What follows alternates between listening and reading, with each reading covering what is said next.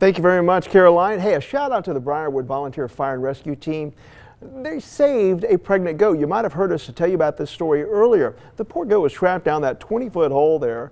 So, you know, this was a great effort by these first responders trying to get that goat saved. So it was pregnant, by the way, and the nanny goat was doing well, we understand. But now we're talking to one of the firefighters who helped get that goat back to safety. That's Jackson Chance, Assistant Fire Chief with the Brierfield Volunteer Fire and Rescue. Good to see you this morning. Thank you for having me. Yeah, and from a family of volunteer firefighters, by the way. All right, so tell me how this call came in, what you guys heard and what happened.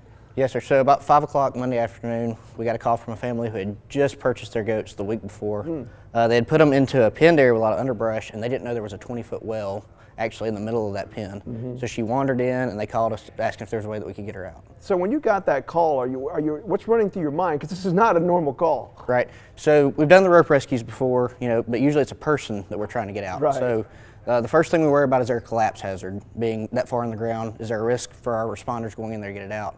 And the second is, how do you attach a rope to a goat? You know, we don't carry a harness that fits a goat. Not something you normally have on the truck. Not at all. We actually we have a livestock expert that we contacted to say, you know, what's the best way to attach the goat to balance it and safely bring it up, you know, to keep it calm. Did you know during the call, or was it when you got there, that the goat was pregnant? We found out when we got there, so it really didn't affect how we did anything except for knowing we had a little bit more weight that we had to deal with and how we harnessed the goat to keep it safe coming up. All right, so then how were you able to bring the goat up to safety, and how long did it take? So we initially lowered one of our firefighters down. We also sent a ladder down just to help stabilize it, and he went down, rigged the harness around the goat. We had to, like I said, we had to fashion a harness out of webbing, and we pulled it up with 2 ropes. I'd say start to finish, maybe 50 minutes. Wow.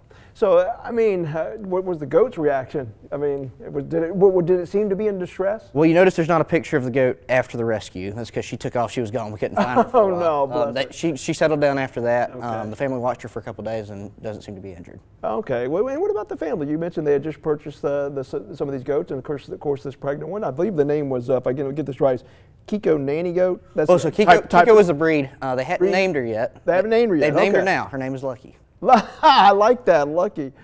This is not the type of normal calls you get, but the attention the department has received, it kind of, you know, gives some, I guess, some attention to how much work volunteer firefighter departments do and the great work you all do in all different communities. I think it is a good highlight. I mean, just to become a rope rescue technician is 60 hours of training just for the rope rescues. And so you think you've got a team of volunteers that spent the time just to study that. You know, that's 60 hours for rope rescue. That's not counting medical, firefighting. That's just for that. So it really does highlight, you know, how much effort and time they put into this. And really a passion for the job. Absolutely. So real quickly, talk about your family connection, though.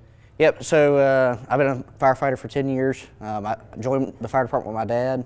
I actually met my wife through the fire department, and I have several siblings who have gone on to join as well. Well, we appreciate what you did for helping out this family, rescuing that pregnant goat, Lucky, and also what all volunteer firefighter departments do across our great state. Hey, thank you so much, Jackson. Thank you, sir. All right, we'll be right back.